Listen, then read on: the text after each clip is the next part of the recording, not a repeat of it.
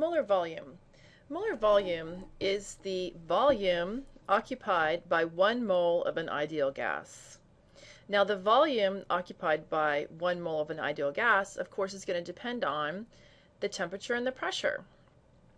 The molar volume, in particular, the molar volume is defined as the amount of volume occupied by an ideal gas at standard temperature and pressure, or sometimes called STP. STP is 0 degrees Celsius and 1 atmosphere pressure. So the molar volume, the volume occupied by 1 mole of an ideal gas at standard temperature and pressure, is 22.4 liters. How did I know that? Do I carry that number around in my head? Not normally.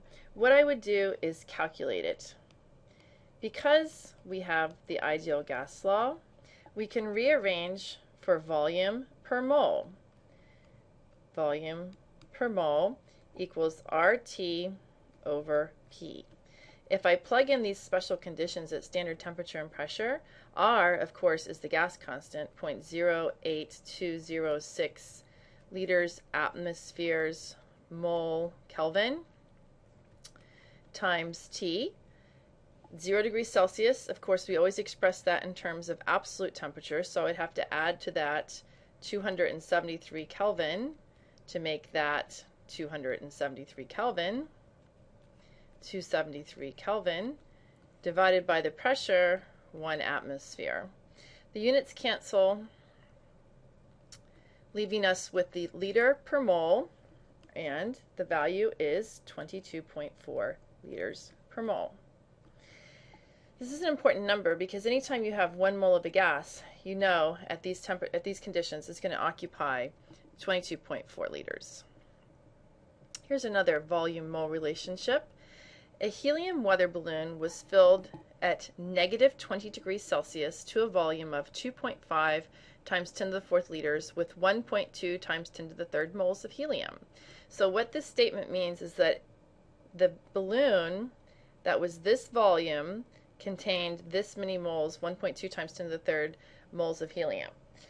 And the question is, what is the molar volume of helium at negative 20 degrees Celsius? Okay, so since we're not at standard temperature, chances are I can't just say the molar volume is 22.4 liters. Rather, in this case, because my conditions are different, I'm going to have to calculate it. And the way I can calculate it is based just on the definition of molar volume. Molar volume is that volume of the gas occupied by 1 mole of the gas. So in this case, I know the total volume and I know the total number of moles, so I can just divide to figure out the molar volume. In other words, the molar volume is equal to the volume in liters divided by the number of moles of the gas. So filling in what was given here, 2.5 times 10 to the 4th liters divided by 1.2 times 10 to the 3rd, whoops, that's a 10 to the 3rd moles, that is 21 liters per mole. So in this case, 1 mole of this gas under this condition occupies 21 liters. And that makes sense because negative 20 degrees Celsius is 20 degrees less than the standard temperature of 0. In this case, we're assuming that pressure was 1 because it wasn't otherwise given. But it doesn't matter because this is the conditions that they are. All we need to do is divide the given volume of the gas by the given number of moles of the gas. And in this case, it's 21, which makes sense, as I was saying, because it is colder. And we know that volume and temperature are related, directly related. If the temperature goes down, the volume is going to go down. So it's 21 liters per mole in this case.